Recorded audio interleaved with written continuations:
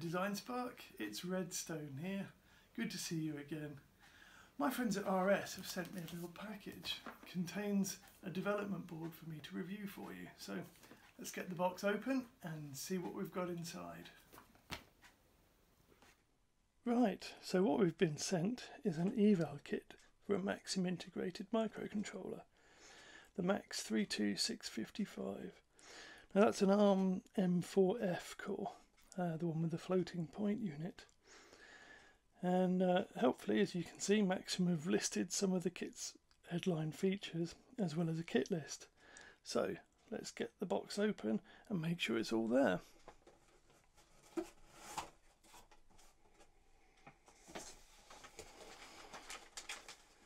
So what's this? That looks like the board itself. That's the eval board.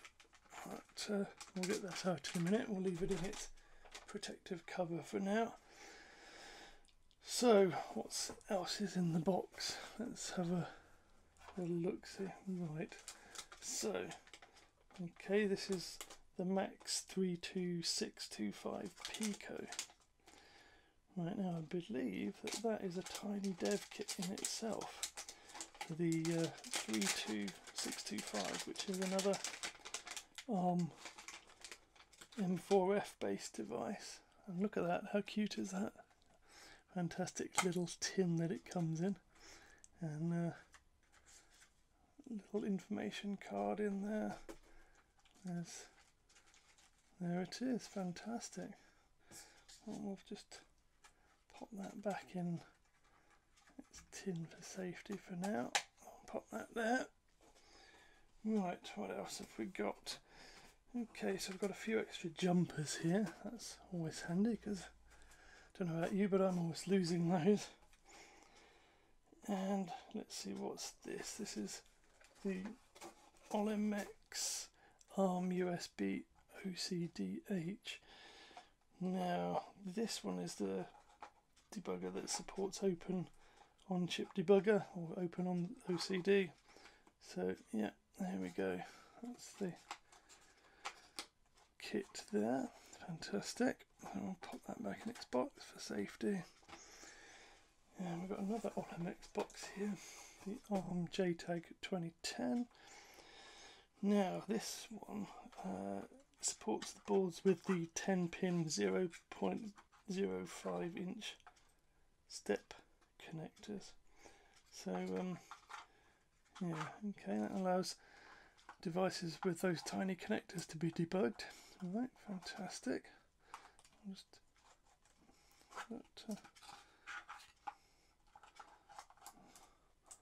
try not to ruin it before we've even done anything with it, shall we? That would be useful. Right, we'll put that back on there. Right, let's have a look what's the next in the box. So we've got a couple of USB cables. Yep, that's what we expect to see. And oh, there we go, finally it's our 2.4 gigahertz Bluetooth antenna. Brilliant. Great, so let's open the board and identify a few of the key features. So here's our 32655 eval board out of the bag. Not bad looking, is it? Well, we may as well start with the obvious feature, the elephant on the board if you like. This is a 320 by 240 colour TFT touchscreen, and that's connected to the SPI interface. And below that we have two 3.5 inch jacks, a line in and a line out, and these connect to the stereo audio codec. There's also a digital mic with the codec device. On the bottom of the board here we have a couple of user LEDs and what look to be a couple of user switches as well, along with a wake switch and a reset switch. Now above these we have quite a few GPIO headers and lots of setting headers here all over.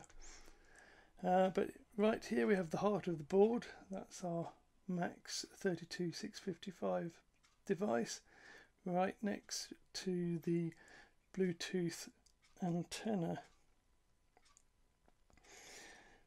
And moving up to the top of the board, we have our SWD connector and our JTAG connector.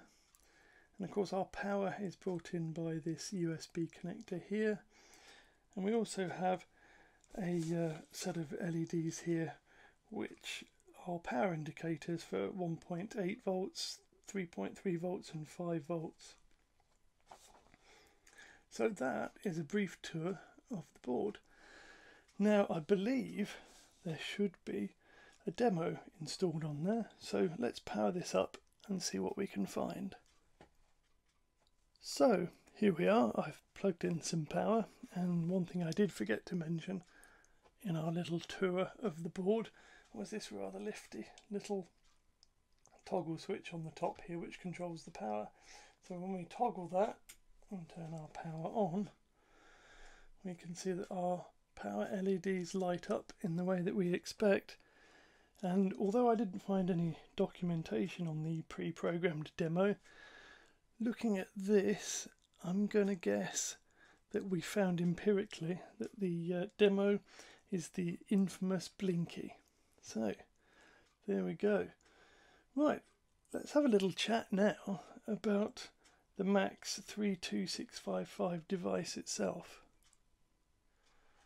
You'll be glad to know, I'm sure, that I'm not going to read off the device specs. I've put those below, along with links to the datasheet for the device and for the eval board. Having said that, I will point out a few of the salient features on the 32655 device. As it's aimed at ultra low power applications, perhaps the first place to stop is the integrated single inductor multiple output buck regulator.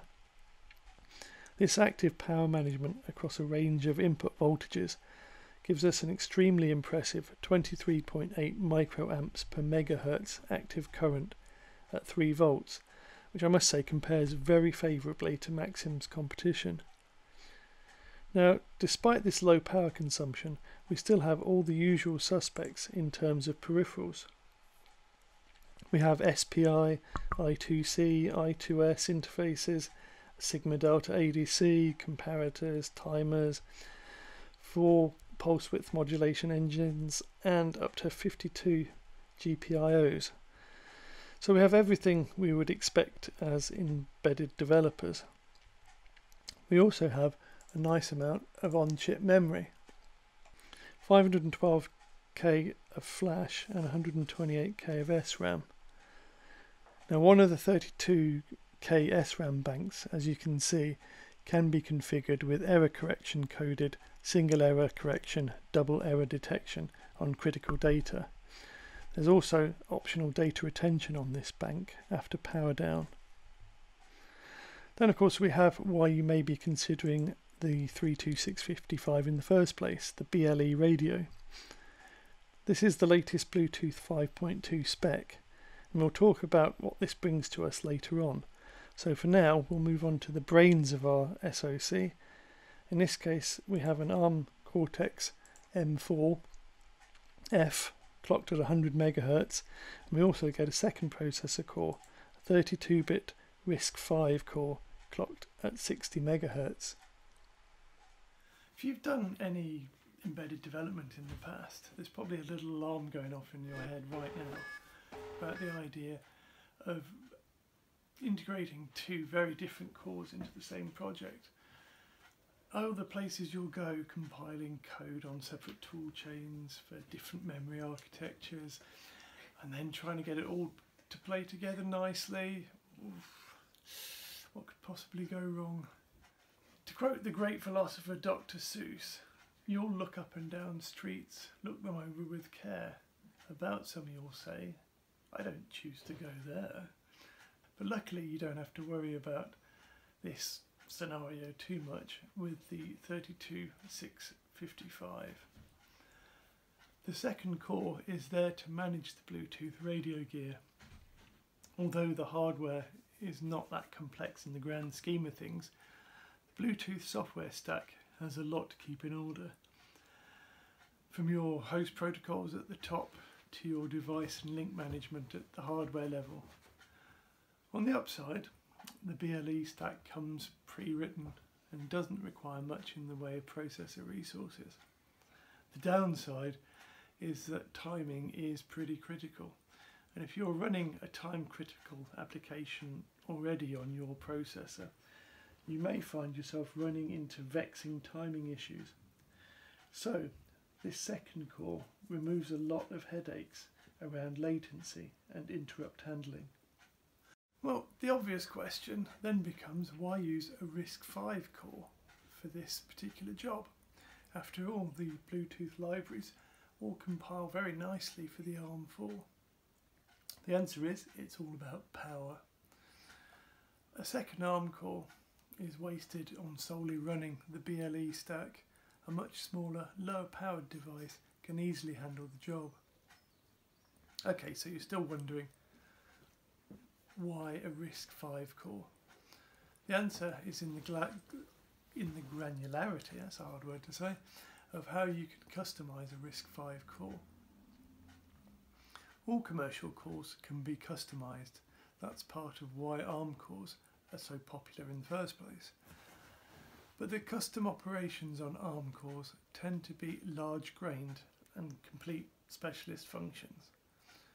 What RISC-V brings to the table is much finer-grained extensions. So you could build your core with only integer multiply and divide extensions, for example, as you don't need anything more than that to run a BLE stack. This means that only the features you know you're going to use need to be on the silicon. You're not burning power on running unused features, so your power consumption goes down. You can also clock the RISC-V core slower at just the right rate to support BLE, further reducing your power. With all the ultra low power specifications being set out for modern applications, I think this low power way of doing things is probably going to be a good winner for Maxim. So, what does Bluetooth 5.2 give to the world?